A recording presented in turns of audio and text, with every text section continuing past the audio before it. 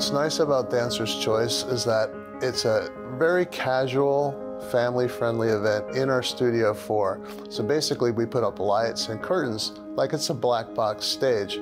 But people who come get to see dance, ballet, contemporary, up close and personal. So it's not like seeing something from 30 feet away over an orchestra pit during Nutcracker. They get to see the dancers within 10 feet of them, you know, dancing and executing all this beautiful choreography. After it's done, the audience will actually get to ask the dancers themselves and the choreographers any questions that they might have, because one of the reasons it's called Dancer's Choice is because the dancers were able to choose their own pieces to dance. And they're going to be able to dance those parts that they have always wanted to do but never had the opportunity to do.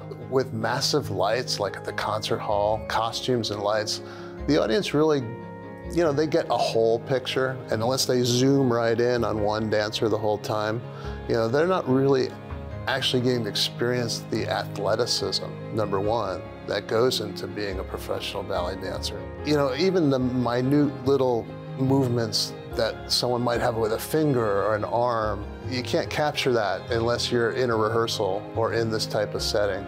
Those are the things I think it'll bring to the table, and it's really great for younger kids too, because in this situation, they're going to be able to see some of their teachers up close and personal.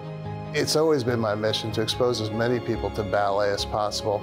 And what's great about this, I mean, we're doing Swan Lake in the spring, which is an ultimate classical ballet with a full orchestra, you know, and that's what people think of when they think of ballet, but it's so much more.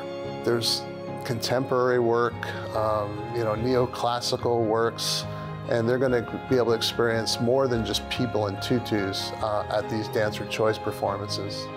Tickets are on sale now, and seating is limited because it is in our studio. We don't have 2,000 seats like the concert hall, but you can visit www.huntsvilleballet.org for tickets, and we'll be performing February 23rd through the 25th.